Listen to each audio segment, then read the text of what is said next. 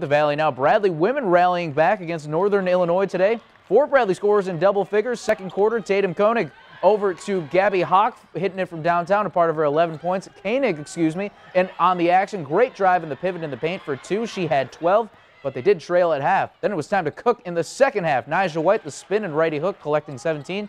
And Lasha Petree going off for 30 points. She had 26 of those in the second half, and then she also scored 22 of Bradley's final 30 points. I know those are a lot of numbers.